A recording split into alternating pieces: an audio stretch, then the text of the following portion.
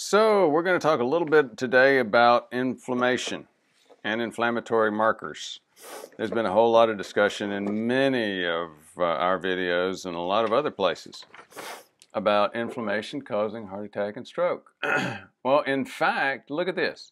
Time Magazine, 2004, The Secret Killer. The surprising link between inflammation, heart attacks, cancer, Alzheimer's, and other diseases, and what you can do to fight it. So, yeah, I mean, even 20 years ago, you didn't hear a lot of people, especially docs, understanding inflammation, what it meant. I'll just make a quick comment.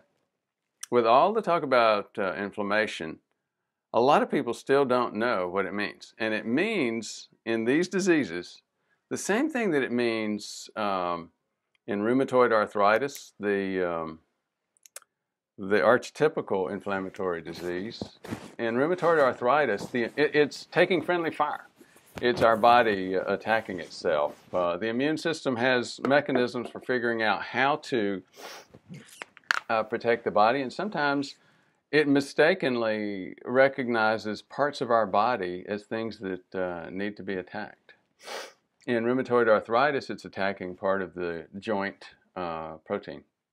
In lupus erythematosus, system SLE, same thing's happening.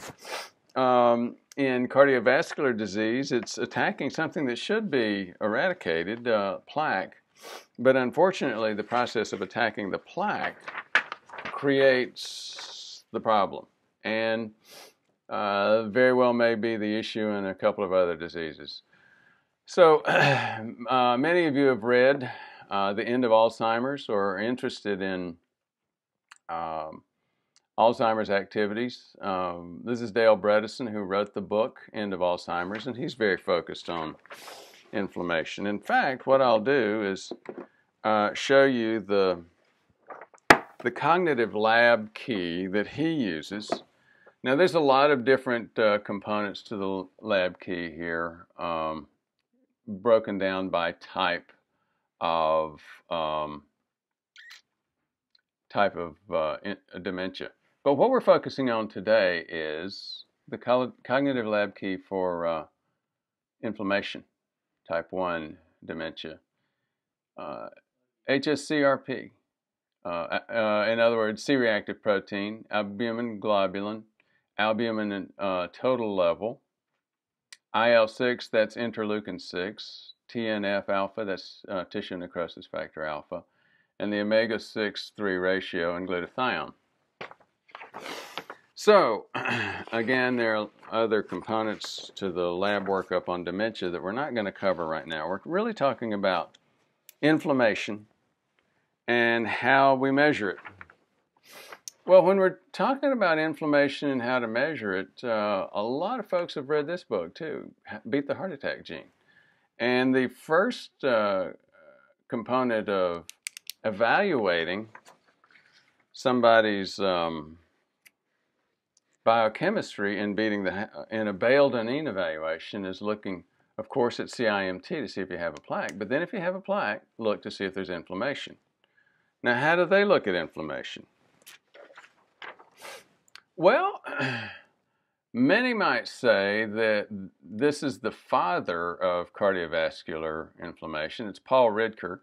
He and a colleague at Brigham Women's, Harvard, 20 years ago, looking at some studies like WASCOPS, the West of Scotland trials, noticed that that people got better even if their LDL was increasing when they were taking statins. They came up with an idea that statins were decreasing inflammation, and actually turns out to be correct.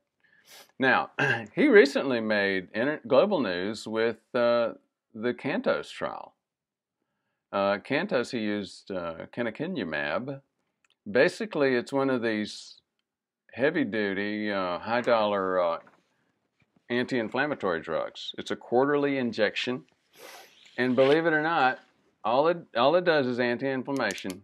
It prevented heart attack and stroke. And cardiologists, especially the standards-making cardiologists all over the YouTube, look at the YouTubes and you'll see them say, dang, you know what, that caught me flat-footed.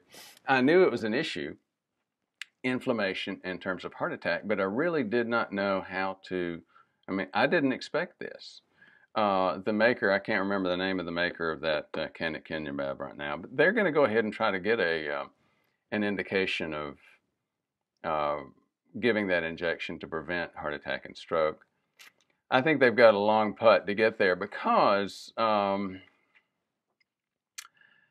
canakinumab gave up as many lives in the major side effect you see with these heavy-duty anti-cancer, anti-inflammatory drugs, increased serious infection.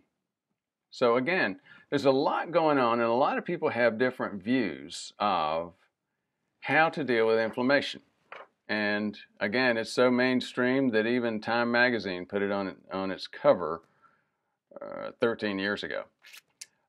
Now, what do we do? Let me just go back and draw I'll get a little bit more detailed in terms of the panel, the inflammation panel, Bredesen versus Bale Doneen. Both of them look at hsCRP, C-reactive protein. And guess what? Paul Ridker, he keeps it simple. That's basically what he looks at, C-reactive protein.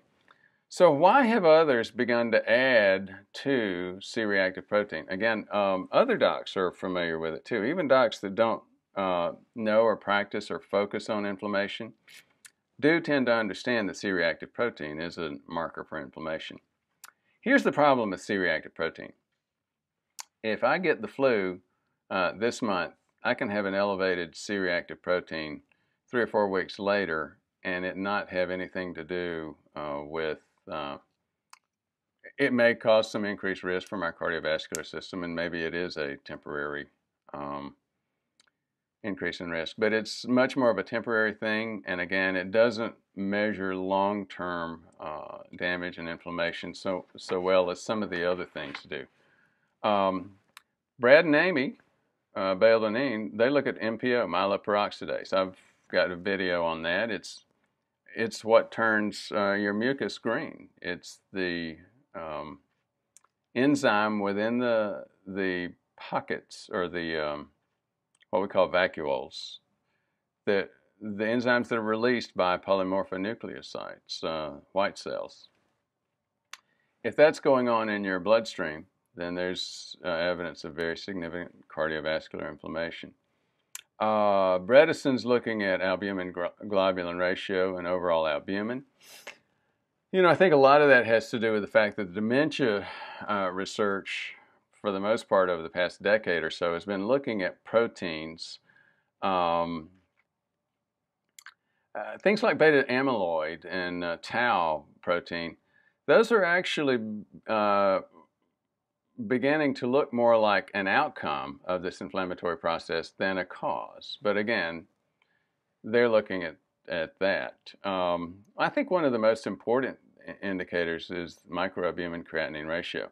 It shows chronic inflammatory damage to the kidney. Again, I've got separate videos on actually each one of these. LP-PLA2, which is an enzyme released by the immune cells, the monocytes. MPO is an enzyme released by polymorphonucleosides. Microalbumin creatinine ratio, again, is looking at actual inflammatory damage to the kidneys. Over here with Bredesen, he's looking at other things, IL-6, interleukin-6, tissue necrosis factor alpha. Now, and omega-6-3 ratio. Now, what do? We clearly get this basic, simpler profile on everybody. Then we start adding some of these other components as necessary and indicated. And we'll offer all of these. As we do with most of our medicine, we advise our patients, we educate our patients, and then the patient makes the final choice regarding labs and other recommendations. Again, it's been almost 10 minutes. Thanks for hanging in there. Bye-bye.